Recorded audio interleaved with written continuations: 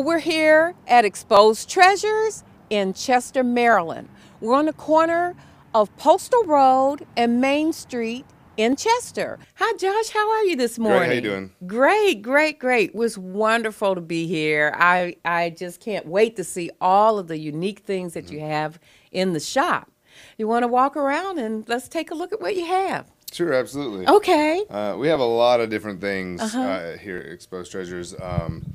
We do antiques. Okay. Even though I'm reluctant to call it an antique store because only about 30% of what we sell are actually antique. I have 10 vendors here that sell different unique items because we not only do antiques, we also do vintage items. We do books. We have jewelry. We have this is kind of like our little boutique-y area where we have ladies' handbags made out of canvas, and we have soaps and bath bombs and lotions, and we have a clothing line.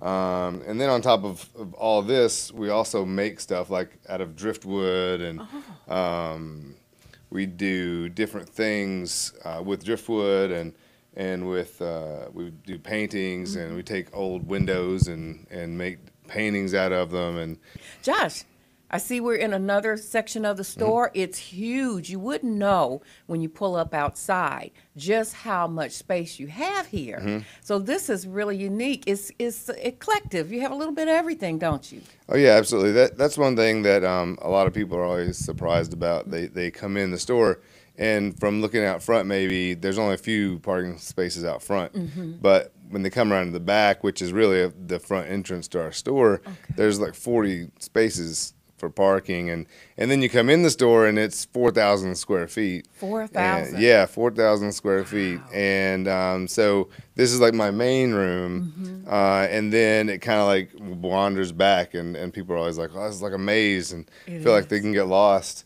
And like I mentioned, we have 10 different vendors that sell a large variety of things, and they kind of like, I make sure they show me what they want to sell before I rent a space, because I want everyone to have completely different kind of thing. So I have a lot of vendors who sell, we're high on like nautical and beachy, coastal kind of things. And so we have a lot of vendors who make stuff like myself, but also they make stuff out of like oyster shells and old wood and shutters and things like that. And like you said, I do a lot of stuff with barnwood and make shelves and tables and things like that out of it. So, Josh, I noticed you have your like an alley or a street here, and then it sections off into each cubby with your vendors. Everyone has their own little room, and they're all, like I said, very different. And so it's pretty exciting to, people come in and they're like go into each room and they just like feel like they're in a different store almost. Josh, tell me, how can people get a hold of you? What's the best way for a customer to contact you? Well, we're here at 1628 Postal Road. Okay. And it's, like I said, it's the building with the big yellow awning. It's pretty hard to miss. And people can go to our website at exposedtreasures.com. Okay. We do a lot of business on Facebook. So Facebook is facebook.com/antiques and the number 4 and all. Well, Josh, tell me about some of the most unique pieces you have in the shop. Well, I tell you, one of the most favorite things I've ever bought, and I think is like one of the coolest things ever. I just got these dinosaur eggs in. And as far as unique, like that, pretty much anything that we make, I try to make anything that I come across that's not already whole. Try to make into something.